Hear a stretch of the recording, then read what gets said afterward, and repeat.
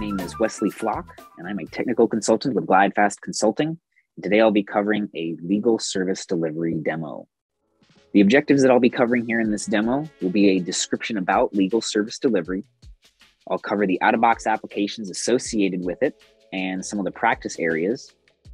I'll walk you through a few use cases for an end user, a fulfiller, and a manager. And then lastly, I'll wrap up with important features of the application. Okay, about legal service delivery. ServiceNow has defined their legal service delivery set of applications as a unified experience between the employees requesting legal support and the legal team serving them. So overall, legal service delivery will help you track legal requests with self-service experiences, increase practitioner productivity through the use of the Legal Counsel Center, and we'll explore that UI here in just a little bit. And it will also allow you to gain insight into legal demand and trends with real-time reporting. For the out-of-box applications associated with legal service delivery, we have legal request management, matter management, conflict of interest, digital forensics, simple contracts, stock pre-clearance, Counsel Center, virtual agent conversations, and the mobile app. And you can see there that I have a star next to legal request management, which just indicates that legal request management is at the core of all of the applications beneath it. So you need to have that installed in order to get anywhere else with the rest of the applications in legal service delivery. For the practice areas, there are currently about 18 practice areas available out of box, and I've just got a few of them listed here. Compliance, corporate support, ethics, government affairs, labor and employment, litigation, mergers and acquisitions, patents, trademark, and trade secrets. Now we're going to transition over to our first use case with Nicole Robinson. She is going to submit a request for us. Okay, so as you can see here, we have impersonated Nicole Robinson. We're going to go down here and select Service Catalog. We'll expand here on the categories. And as you can see, we have a handful of requests out of box to choose from. We have conflict of interest disclosure, content review, digital forensic request, general legal request, non-disclosure agreement, privacy assessment, and stock pre-clearance. For this demo, we are going to choose a non-disclosure agreement. On the form that loads here, we have the title and description of the NDA form.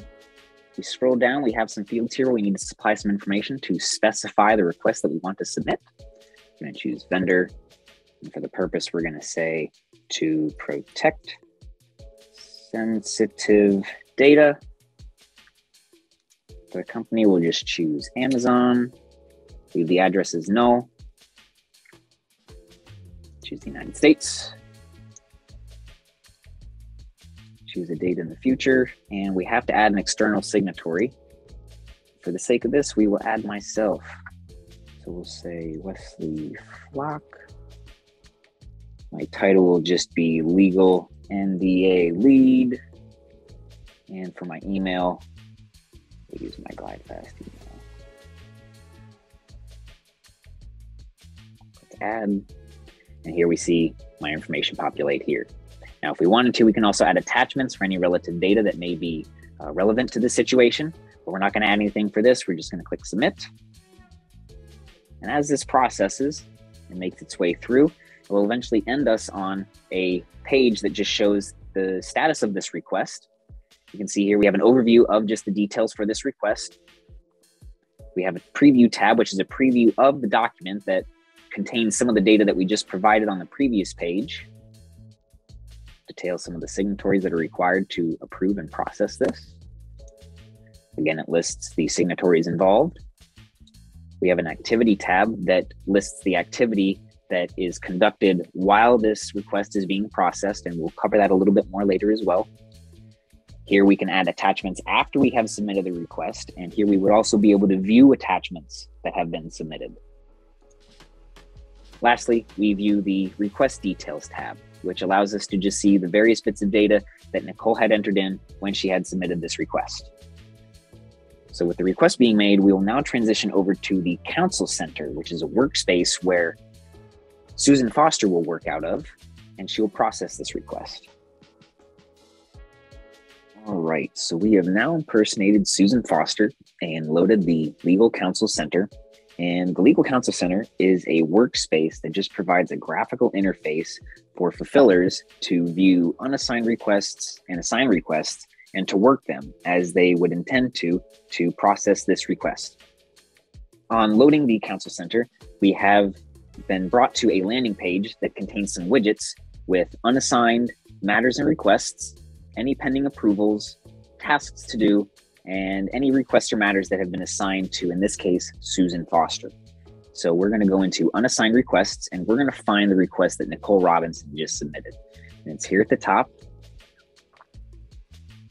And on clicking this case, it's going to load a record page that contains the details and some other activities that we can work through here to process Nicole's request.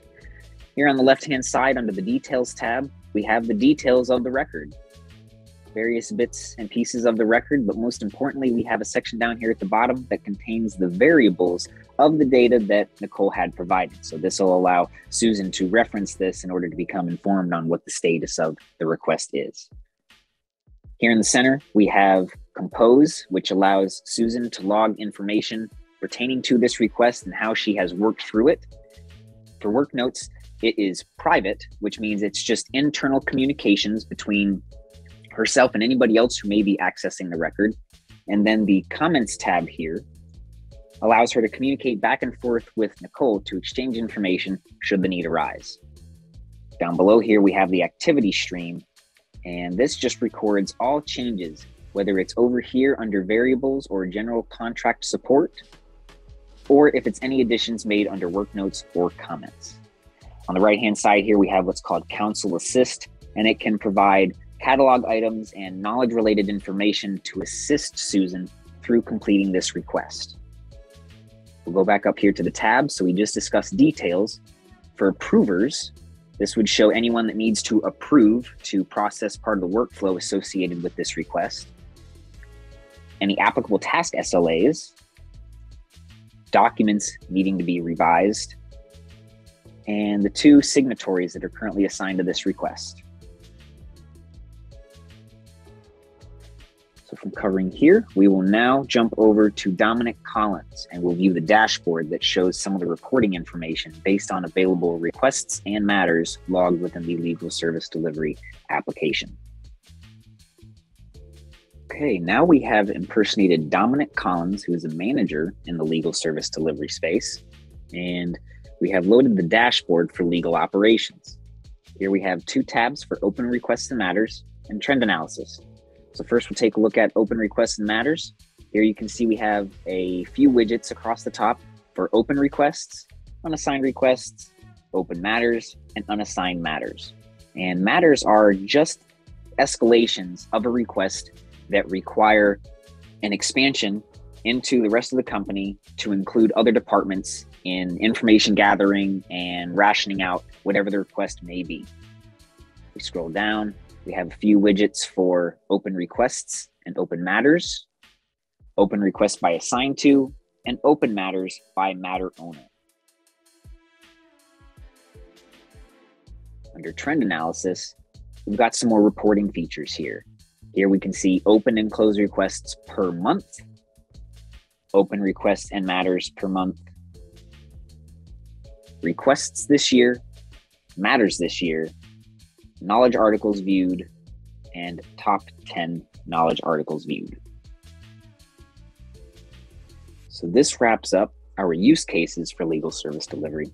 Now we're going to wrap up with the few additional features that comes with legal service delivery. So for the important features that we have for legal service delivery, we have edge encryption and access control separation.